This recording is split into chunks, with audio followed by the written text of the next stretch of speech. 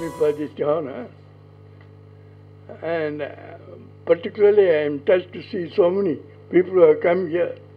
And in particular, my lifelong friend, Mr. M.S. Jayaraman, gave me a cheer. He has been my friend for the last 50 years, and so I was greatly touched by his presence here today. And also Tilakavati, and this thing, I am very happy to be this thing. When I heard all these people praising me in my presence, I remembered what Jayaprakash Narayan long ago said in Delhi at a meeting. I feel scandalized in the reverse direction. So I feel scandalized in the reverse direction as of now. And I want to say another thing. I lost my wife 30 years ago. And for the last 30 years, I've been able to continue writing even now. Because the mind is still active, but the body is decaying. Anyway, so for the last 30 years, my daughter Padma and my son-in-law Ramanathan, they have been taking care of me. And which helps me continue write. So I dedicate this honor to them. And now I request my Mr. Ramanathan to read this, my acceptance. I thank the Sahitya Akademi for the honor for choosing me the Fellow of National Academy of Letters. I always consider myself as an Indian writer, writing in Tamil. I write in Tamil because this is the only language with which I am historically and culturally connected, and a language which I think I can use reasonably well to express my thoughts and feelings. Though I have been writing from my school and college days, only during the Delhi phase of my professional career I got published. I feel this has determined the nature of my writings. Most of my writing centered around only two places. One is Delhi and the other Kumbakonam, which is my native region. Being away from Tamil Nadu and being an alien citizen sort of in Delhi, I had the advantage of being an observer to look at things that were happening at both places objectively. A Bengali poet once asked me how it was possible for me to be a Tamil writer from Delhi. His argument was that a plant can grow only in its own soil. Maybe I am not a coconut tree forcibly planted in Delhi. Maybe I am not an exclusive plant, but just one of those common varieties that can grow anywhere, even in a desert. My stories may lack the distinctive soil flavor of a specific region in Tamil Nadu, as someone wrote some time back. But I feel I am in good company. A poet of the Sangam era said, quote, I belong to all regions in the world and all are my kin, unquote. I've taught Tamil literature for 36 years, and to be a teacher and also to be a modern creative writer as well in that language seemed to be an apparent contradiction in terms of those days when I started getting published. This is one of the reasons for my pseudonym, about which I feel happy now because it looks as though I was a visionary choice. Tamil is an ancient language, and its antiquity can be traced to the early centuries before the Common Era. Moreover, it has the longest literary continuity among the spoken languages of this country. This tradition is at once its asset and liability. Asset in the sense that one can be justifiably proud of one's heritage. Liability because a romantic obsession with the past and sentimentalized history push the clock by several centuries. The Tamil academics in those days lived in the past, most of the values of which were not relevant in the context of contemporary reality. As a creative writer living in the present, I believe that literature is a living artistic expression of stability and change, continuity and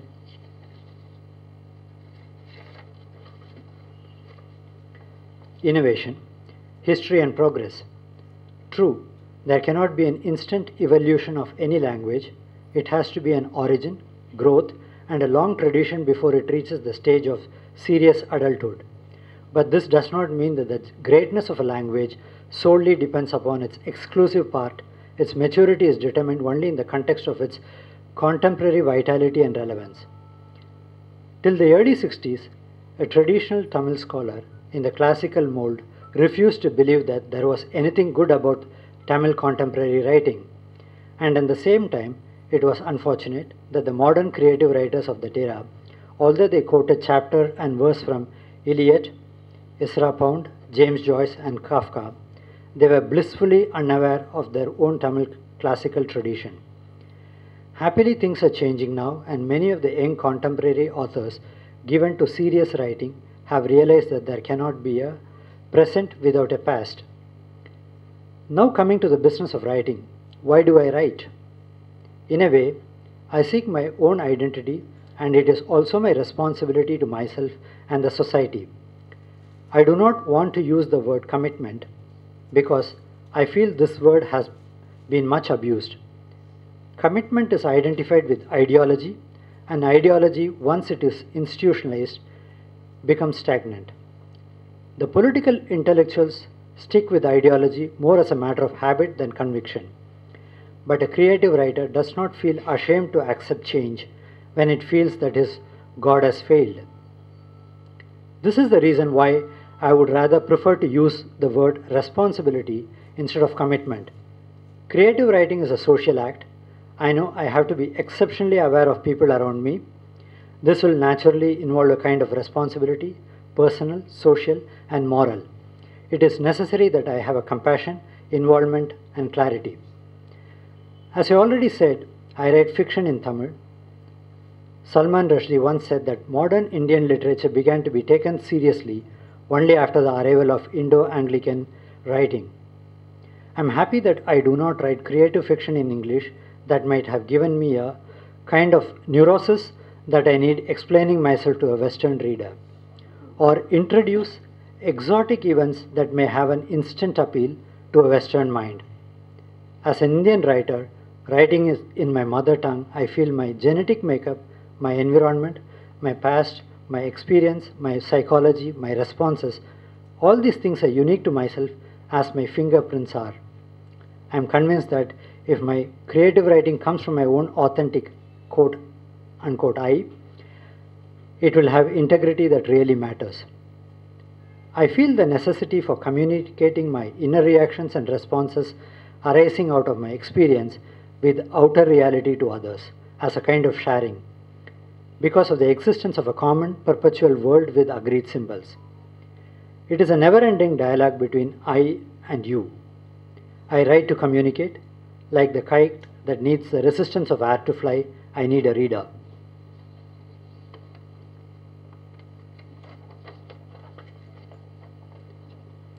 I do not believe in the technological approach to writing. It is like the story of a girl who was once told to be sure of a meaning before she spoke. She retorted, quote, "How can I know what I think until I see what I say?" Unquote. This is true of creative art too. Actual writing alone can answer this question. What is this novel or play that I propose to write? Tolstoy once declared, "This indeed is one of the significant facts about a true work of art, that its content in its entirety can be expressed by itself." Writing a novel or a short story or a play is much more like having a baby than constructing a bridge. An engineer who is in charge of constructing the bridge has to equip himself with all the technological data before he starts his work. A young woman need not be an expert on genetics or embryology if she decides to have a baby. Creative work is a spontaneous response to a situation, and as such, when one starts writing about his or her experience, it is not essential for him or her with all the theories of literary criticism or to have an academic degree. Creative imagination functions in the darkness of the mind. Writing is a kind of exploration, an intense inner odyssey, in search of the writer's own personality, an affirmation of his attitudes towards life and society. It is an adventure into a dark and unpredictable jungle. It is an onward movement through time. It exists in the time dimension as music does, and not in the space dimension as painting and sculpture do. Once the writer is seized with the problem he proposes to deal with in his creative work, he should be least concerned about the plot, incidents, and all such trivia. And at the same time, he should be sure that he has something to say worthy of sharing. My starting point for all my stories are the characters, and I strongly believe that if I put them successfully on the stage, their interactions with each other will dictate the plot and the story will write itself. A good novel is not determined by the technical perfection of the plot. Ulysses is a good novel, and if its plot is boiled down to its synopsis, one will find it a lifeless stuff, a transparent nothing. Yet the way the novel is written holds the attention of a serious reader. Why? Because of an inevitability in its structure. It could not have been written by anyone else except James Joyce. The same theme may be handled by two different writers, but the end product would have its own inevitability and character, like the same story of Dr. Faustus, as immortalized by Christopher Marlowe and Goethe in two different ways, or Valmiki's Ramayana as rendered by almost all the regional poets in India, each version justifying the culture and genius of the different idioms.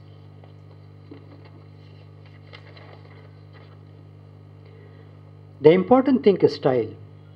The truth emerging in a language. Language is the most flexible instrument man has evolved in a struggle with nature. Hegel describes the word as the most pliable material that directly belongs to the human spirit. Truth is a statement of language. As truth is the product of association, style is an affirmation of a writer's personality, his idea, his experience in the world of common people and events, his way of looking at life, and his integrated character. Quote, where there is clarity of vision, there is clarity of style, unquote, said Mahakavi Subramanya Bharati. For the first time in the history of Tamil literature since the Sangam era, the existence of the common man was recognized by adopting a spoken language in the works of poetry and fiction. Bharati as a poet led this movement by rescuing poetry from pedantry, and Pudumai Pithan, the foremost among modern Tamil short story writers, used the near poetic dialect of the common man to project his plight under an oppressive economic and social order. He also declared that his stories are not insurance policies guaranteeing prosperity for the future. Both of them can be justifiably held as the Pithamagars of modern Tamil writing. I feel happy that as of now, the educated classes among the oppressed have risen in revolt to demolish everything that has been held sacred, a true portrayal of the period in which we live. Many of the brilliant writers writing in Tamil today belong to the marginalized sections of the society. They are totally apolitical and amoral because ideology stripped of the sacredness is a dirty word in the dictionary, and befittingly so. I dedicate this honor today to my daughter Padma and my son-in-law, who has been diligently taking care of me for the past 30 years, which helped me continue writing in spite of my personal tragedy. Thank you all. Thank you. Sahitya Akademi is instrumental to repay that Rishi rin by honoring such a great author. Very versatile one thing, whenever we organize such a event for fellowship, we not only honor that great author, we feel honored, and Sahitya Akademi feel glorified by doing so. That is a great moment for all of us. Now, Parthasarathy ji, his acceptance speech, I think tomorrow we are having a Yuva Puruskar event. We shall circulate that acceptance speech, and it will pave a great way to them. It is a guiding force to them. Authors should know how to write, what to write. The great authors, whenever I read Parthasarathy ji, two things came into my mind. He is the only author of this age and stage The whole literature of his can be termed in two words: authenticity and transparency. And this authenticity and transparency gives birth to the intellectual vigor, and that intellectual vigor makes us to see the things, to assess the things, to know our own self, how he weaves the plots, how he weaves the characters, and a great sense of history. He has a great sense of history. He takes some character from history, he takes an event from history, and from that history he tries to present the present situations, present problems. Whenever you see Aurangzeb, you will find so many modern Aurangzebs present and prevalent in the society. Nowadays, authors are of a very limited scope. There are short story writers, there are novelists, there are essayists. He is the only author who can be termed as a complete Sahityakar, Sampurna Sahityakar. We can call him Sampurna Sahityakar. And at this age of 92, he is still writing. I am reminded of a few lines of Robert Frost, and I dedicate to that great man. Woods are lovely, dark and deep, but I have promises to keep, and miles to go before I sleep, and miles to go before I sleep. I am really thankful, all of you, all the dignitaries on the stage, and the writers' fraternity in front of me. Firaq Gorakhpuri, a very prominent and a very great Urdu author, in one couplet he says, आने वाली नस्लें तुम पर रश्क करेंगी हम असरो, जब उनको मालूम पड़ेगा तुमने फिराक को देखा था. The coming generation will feel envious of us when they came to know